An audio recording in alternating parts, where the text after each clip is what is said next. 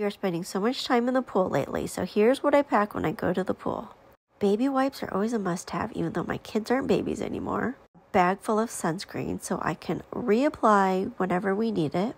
This bag with everything from hand sanitizer, AirPods to my phone charger. Very trusty portable safe so I can put my phone and wallet in there and not worry about it getting stolen.